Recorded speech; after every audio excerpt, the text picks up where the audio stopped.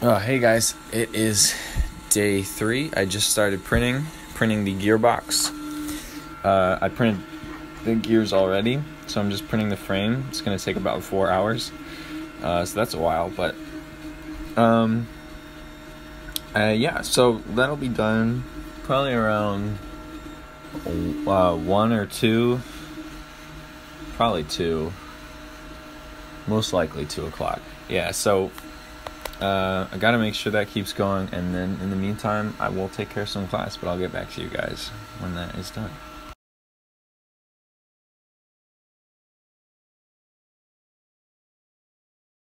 Alright, so it is now the middle of day 3, and I've had to make some changes. So this is the arm. Showed you guys that last night. And as you can see, it can move. But the problem is, and here's the gearbox. I've spent all day printing this, and so believe me, what I'm about to tell you is upsetting. But you know, I talked about how this is actually an inverse mechanical advantage. You can see as I'm pulling this lever how fast this dowel is turning. So fast. Like I can turn this, see, to make one full rotation. How far do I have to go? There's the hole. That's one full rotation. And I barely move this at all. 1. So we have 1, 2, 3, 4. And you can notice this, listen to that noise. Very grindy. So like I said, this is an inverse mechanical advantage, meaning that driving it from this edge is super easy, and you can see that this part moves really slowly, but it takes almost no force to move. But over here, any amount of friction in this joint gets multiplied by 27 into this joint, and so that's what you're hearing is the friction. And as it turns out, I had already tried kind of like jankily hooking this up to here and then, pulling it. And, it could kind of work, but this gets stuck so often with any amount of friction that at one point, tooth snapped. And so that's not what you want. You can see, this stage, you can see the tooth snapped. So that's not what you want. So I'm gonna have to figure out something different. And I'm guessing that I probably won't be able to have a system that works where I just pull it just a little bit and it, you can see I can't even, yeah, so I can just pull it. So I was planning on going like this, and then the whole arm would bend down, but I don't think that's going to work. So what I'm actually going to do is I'm going to make it as easy as possible for me force-wise, but I will have to spin it a bunch of times. So I'm going to implement a hand crank system. So it's going to be, I'm going to have just one of these stages, but in reverse. So I'm going to have something like this, but the big gears on it, and then something else with a small gear. So it's going to be big gear, small gear, and then the small gear, I'll have a hand crank to turn it. And so what that'll do is it'll be 3 times easier for me force-wise to do it than just like that. But I'll have to spin it 3 times as much. So I believe this whole arm, you can see maybe here I'm pulling it about, it's about 3 inches or so. So it'll be 9 inches around the circumference of this dowel. And this is about a 1/2 inch, so that's about 1.5 inches circumference. And so I'll have to spin it a total of 9 divided by 1.5, which is 6. So I'll have to spin 1, 2, 3, 4, 5, 6 in order for this to go all the way down. And that might seem like a lot. However, say that I replace the hand crank with a motor, a very fast motor. It won't have to pull a whole lot, but it'll have a lot of control over where this ends up. And it'll be really fast, so those 6 times will seem like nothing, and this arm will move just like a robot would. But that's far off. Right now I'm just doing the hand crank, so I'll show you guys what I'm talking about. Alright, so here we have what I'm thinking about. So I'm going to have 2 of these hand crank gearboxes mounted right next to each other. And the problem with the hand crank is that I can't have them back to back to back anymore, so it's going to take up more space, but I think it'll be okay. And you can see they're much smaller, so it's just one stage gear. So I'm going to have 2 of these mounted on each side, and so I'm going to have 3 sides, so I'm going to end up with 6. But I'm going to start with just 3, as I said before. So I can start with just like these 2. That's what I'm going to start with, and I'm going to print the base for that. So I'm going to have to implement these into this design, which is what I've been working on.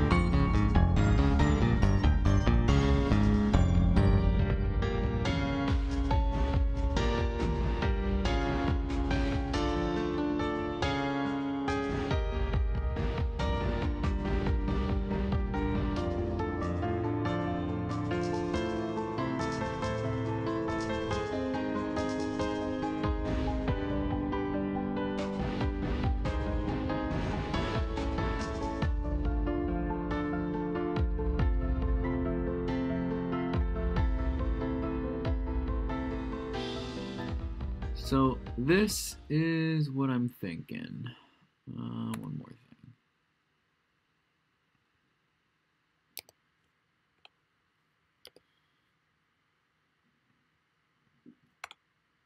Cool. Yeah, so this is what I'm thinking. Very skeletal based platform. We'll see if it holds up to some of the bending stresses. If not, then we will make it thicker, but I think this is definitely going to work. I mean, well, I don't want to say definitely. There's a good chance it's going to work. It's just going to be that this crank is going to have to be turned a bunch of times, which isn't great, but, you know, we'll be able to see it move at the very least. And then maybe, you know, eventually these could be replaced by motors, and then you could see this really start to go. So yeah, that's what I'm thinking. I'll get to printing.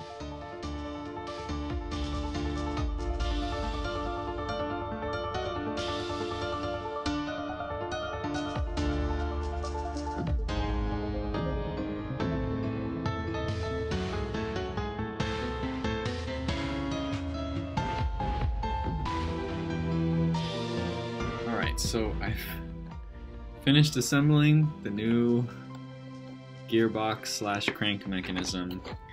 This is actually a lot smaller than it was before, especially considering that these are 2 controls, 1 muscle here, 1 muscle here, then the last one. So you've got these 2 cranks, and it's not like attached, but it's going to be once they're mounted in the base together. So I want to do this project with no glue, no screws, nothing, just 3D printing. The only thing that's not 3D printed is the string for the muscles.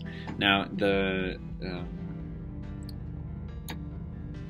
thing with this, like I said before, is since I'm actually getting a mechanical advantage now of 3, because there's 8 teeth on the top gear and 24 teeth on the bottom gear, so that's a mechanical advantage of 3. So because of that, it's going to be a lot easier for me to pull.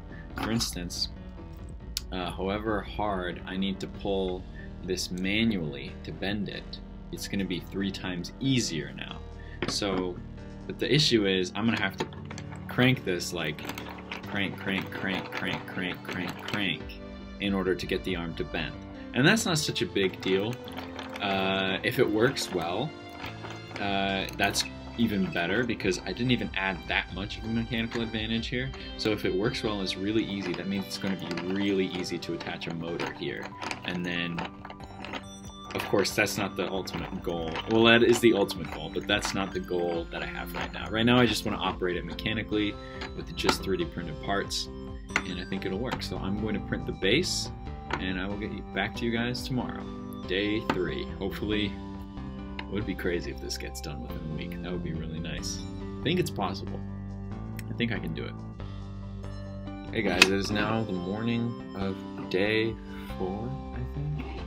Yeah, I started this on Tuesday, it's now Friday.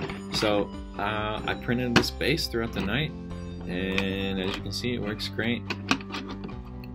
This is a press fit, so I kind of hammered this into here. I might have to widen these holes in the future because it took quite a bit of force to get those in, and they are definitely not coming out.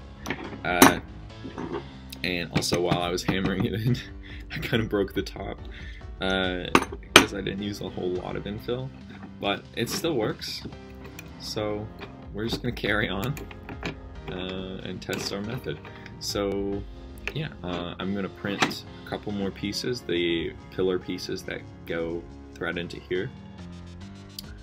And then yeah, we're going to see, we're going to put it all together.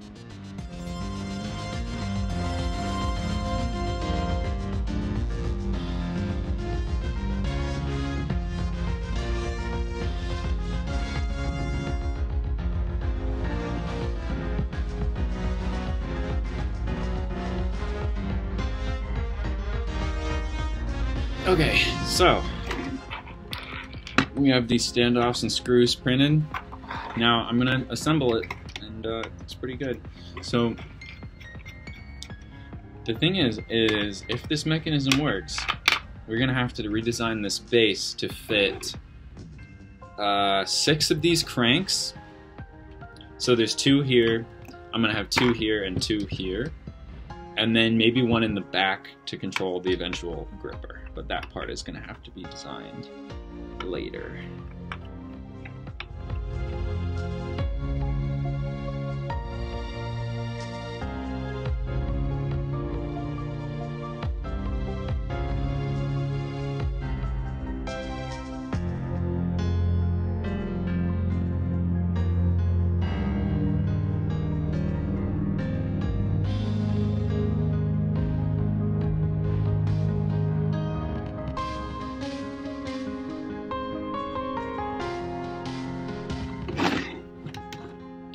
It's pretty amazing that you can 3D print these fasteners.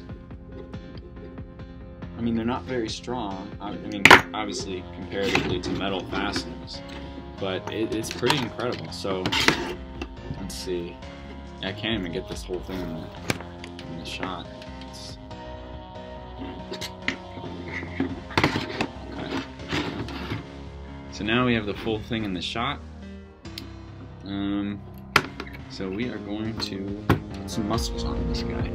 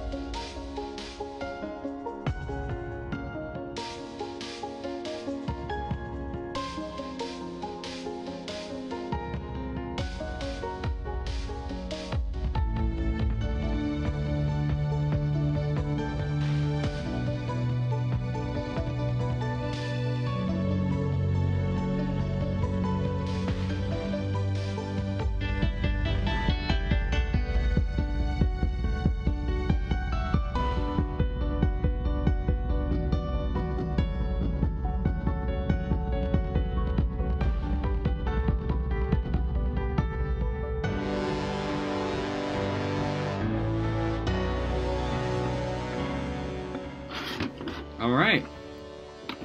Now you can bend.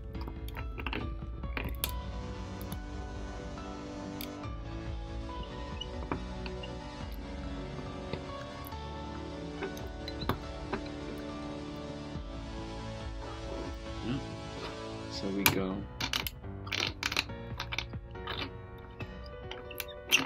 one side, and then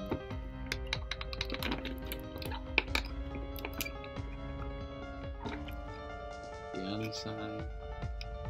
Yeah, that looks really good. Just so you can see.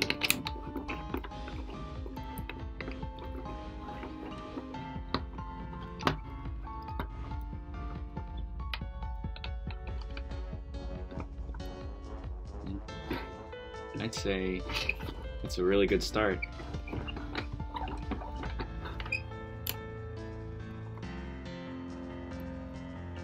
And the good thing is, I almost forgot, but it's a good thing that these aren't completely tight, because if you think about it, this one, if this one moves here, this muscle has to extend so you can see it pulling more. So it can extend this far, pretty much. Or even, yeah, just about that far. Okay, so the next thing I want to do is print more. I want 4 more cranks, actually 5 more cranks, and about 14 more of these triangles. So that's going to take about 14 hours to print in total. It could get done by tomorrow night. So this is day 5. No, this is day 4. This is day 4. So this is day 4, and yeah, I'm going to basically make a longer arm and a more controllable arm like that. All right, let's do it.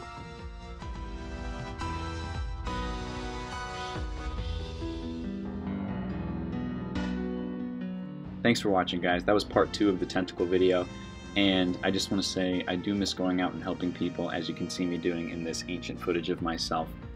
And it's important that we all stay inside and not make physical contact with other people, especially those people who can't afford health care.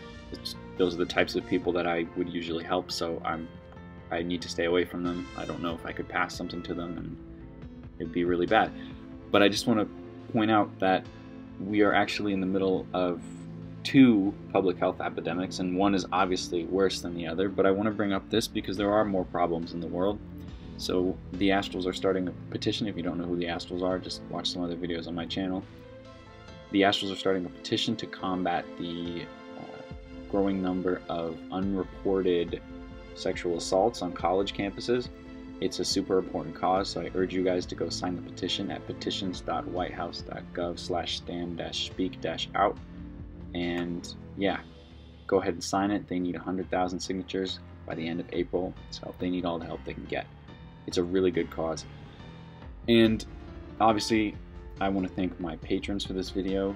I want to thank Christopher Jordan, Green Ninja, Caleb Choice, Nicholas Sykes, Spider Kid, Auto Inc., The Arachnids, The Blood Spider, and Vigilantix. They are the reason why I've been able to do everything that I've done, and I'm super happy that they're supporting me. So, if you want to support me, go visit my Patreon. We're all falling on economic hard times. I'm finding less times to work, less money for projects. Everyone's in the same boat, so I'm not special. But you can go support me if you want. I'd be fine with that, but I would rather you go support the COVID-19 relief effort. Go donate to the World Health Organization. They have a COVID-19 Solidarity Response Fund. You can help them fight it. They're the ones who are going to get us through this, along with all the healthcare workers in the world. So go help them out, and thank your local doctor, thank any healthcare workers you may know. Look out for each other, guys. This is a difficult time. And with that, I would like to sign off. So thank you guys for watching. Part 3 will come out very soon. Like I said, the project is already complete, so I can guarantee that the finished tentacle is indeed finished. And I will see you guys soon. Stay amazing. And stay healthy. and wash your hands.